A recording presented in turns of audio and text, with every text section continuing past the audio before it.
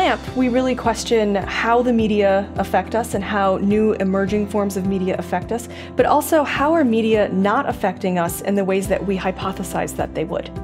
So the research mainly focuses on the way that new emerging forms of media influence people's psychosocial development. And so that can include both children and young adults, as well as emerging adults, teenagers, etc.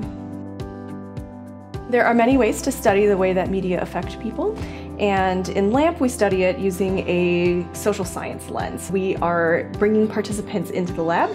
We are studying what they do in response to certain things, for example, an experimental protocol, or perhaps we're giving them surveys. The output of that would be quantitative data that we then analyze. Statistics are a great way to tell a story, and so you can tell a story with your data and really understand what the data are saying to you. When we look through the media effects lens that we use in LAMP, we really are looking at a way of knowing. There's so many different ways of knowing in ATech, and it's so great to be able to contribute to one of those ways of knowing.